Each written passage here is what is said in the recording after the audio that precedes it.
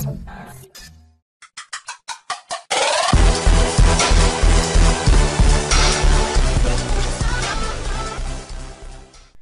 guys, what's up? Xmx1024m here with a tutorial for once, not a tech video. So in this tutorial, basically I'm going to tell you guys how to make a Minecraft cracked server with CraftBukkit and without HAMACHI. So basically I'm going to tell you guys how to do that. Alright, so what you're first going to want to do is you're going to want to go to this website right here, dl.bukkit.org/download/craftbukkit, and you're going to want to download the latest version or the recommended build. And well, actually no, because this is for 1.5.1. whatever version your Minecraft is, download it. I'd suggest probably the beta build or the development build. It doesn't matter. I just downloaded the latest version, but alright. So next what you want to do is you want to get that and put it on your desktop or somewhere where you can remember it. So here it is. Alright, so next you're going to want to create a new folder. I'll name it Minecraft server, and we'll place this in here. Excuse the slowness, I have to figure out why Camtasia Studio is being all retarded like this. Okay, next what you want to do is you want to rename this to just craftbukkit.jar. Just delete all these numbers up to CraftBukkit.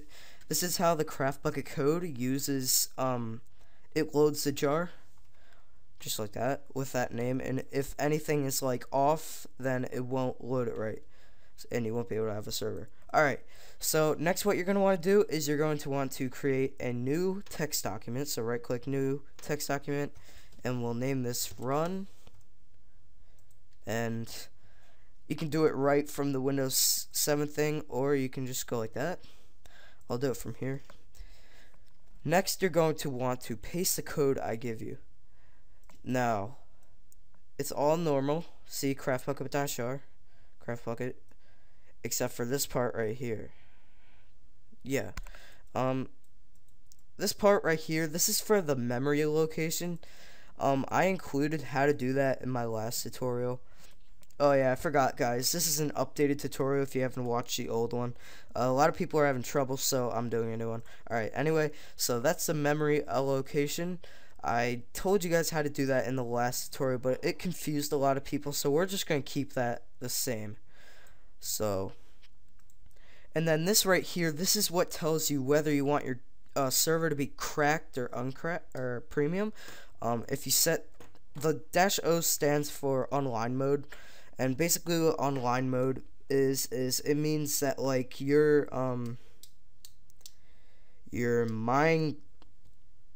server can either run premium people or non-premium people. So what happened? Alright, that was really weird. Hopefully that doesn't mess up the video.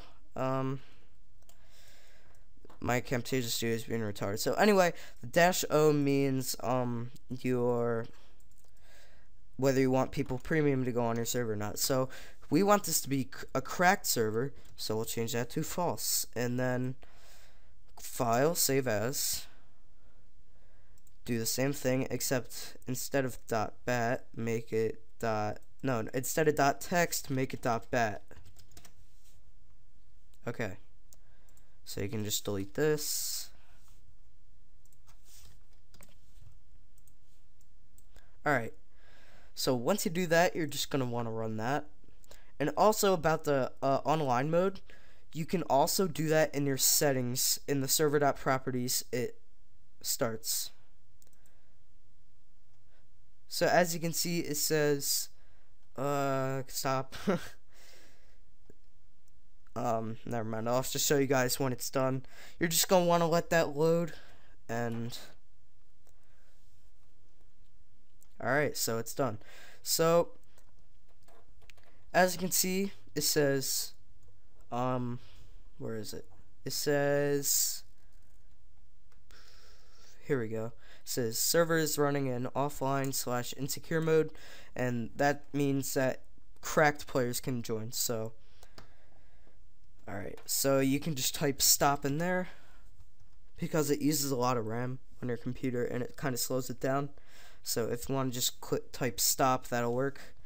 And next, what we're going to want to do is we're going to want to go into your server properties. Now this is a bunch of stuff that usually people don't touch, but you're going to want to put your IP and port in there. The default port for Minecraft is 25565, so we'll keep it at that. Allow flight false, enable query false. Level name, this is what you want your world name to be, so I'll make it Xmx1024m and server port. Level type, you can do default, super flat, you know, whatever floats your boat. I'll have a link to all the types of maps also. Enable Archon. Level seeds, server IP you're going to want to keep. Max build height, spawn NPCs, whitelist, spawn animals, hardcore, texture pack, online mode. Change this to false also. Your MOTD is what shows up in like the server box, so we'll put xhillrocks99x, view distance, generate structures, spawn monsters. Game mode, if you want it to be a creative server, change that to 1. Difficulty, if you want it to be peaceful, change it to 0. 1 to easy, 2 to medium. You guys get it. PvP, if you set this to false, players won't be able to attack your other players. So yeah.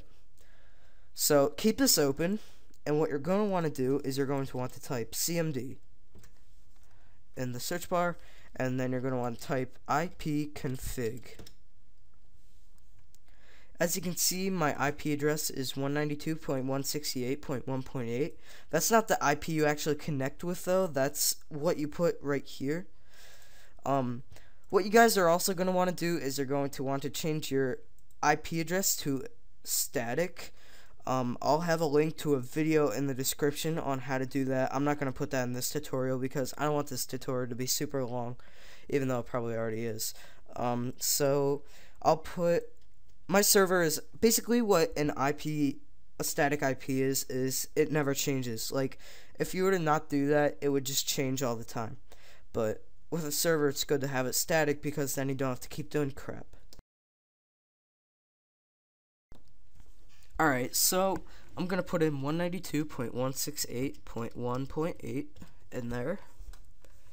And I will put the seed giant crater because that's an amazing seed. Alright, so this is good. You can just click save on that. And next, what we're going to want to do is you're going to want to port forward.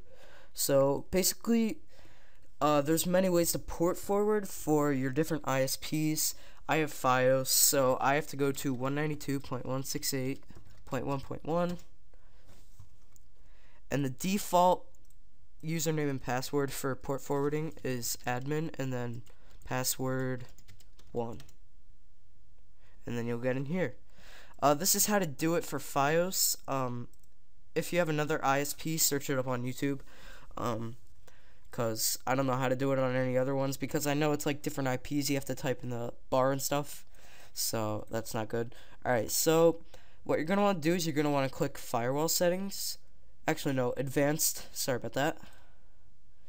And you're going to want to click port forwarding rules, and you're going to want to add a new rule. So as you can see, I already have one for Minecraft. I'll show you guys how to do it. Let me actually delete that so I can do it again.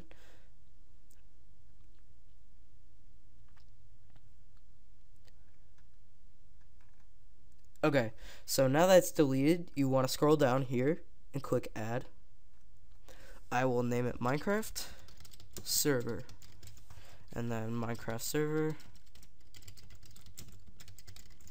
and you're going to want to click add server ports here, select TCP, go any, and then single, and then make it 25565 or whatever port you made it in your server.properties, and then do the same thing except select UDP, any single 25565, and there you go. You're gonna want to click apply. I guess I can't put a space, so I'll delete the space, click apply.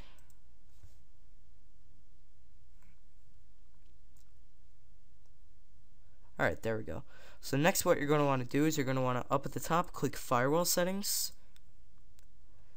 and go down to port forwarding right here, and then you want to select your IP. So mine is 192.168.1.8 right there, and then select Minecraft server or whatever you made it, and as you can see there's our ports from the port rule that we just made, and then click add.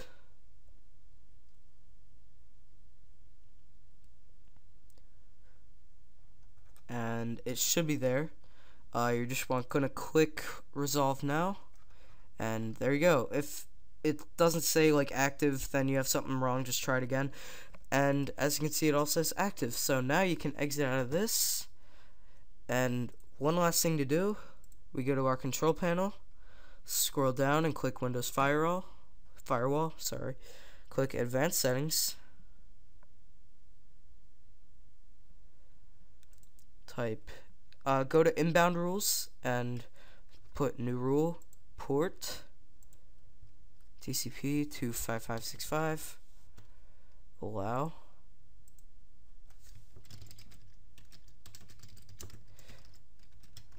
and you're going to want to do the same thing for UDP, port UDP 25565, allow, Minecraft UDP. There we go. And then you're going to want to do the same thing for outbound rules. So this is because I'm not exactly sure which one actually works. I always just do it for both. So let me do that for both. TCP 25565, allow, Minecraft TCP, and port UDP 25565, allow. Alright, once you're done with that, you can just exit out of that, and we're pretty much done. Now all you have to do is you have to go to Google and type what's my IP. So we'll do that, what's my IP. And as you can see, my IP is 96.245.50.73. So you're just going to want to copy that. I'll put it right here. And you're going to want to start your Minecraft server. So it will load, and I will go ahead and open up Minecraft, and I will get back to you guys.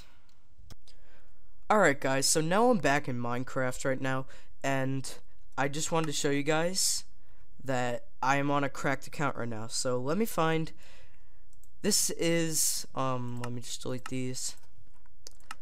This is the homie server. This is like Sly Foxhound server. It's a premium server, so I just want to show you guys that I'm on a cracked account right now. So I'll try to log in. Bad login. These, nope. Alright. So next what you're going to want to do is you're going to want to take that IP that you copied. So I have it right here. Add server. Paste it in. As you can see, there's my server right there. So I will join it. And as you can see, it worked. I don't know. Oh, there we go. My Minecraft was pretty laggy. But as you can see, it worked. So, see, I'm Steve, no premium. So, yeah, guys. Oh, see, that's my username that I used to use as like a little kid on like classic Minecraft and stuff, but I don't have premium. So yeah guys, as you can see, this is how to make a cracked server on Minecraft 1.5 or whatever the latest version is. Please alert me in the comments if I missed anything or if you guys have any trouble, and I'll try to help you as best as I can. Until next time guys, this has been Xmx1024m. See you guys next time.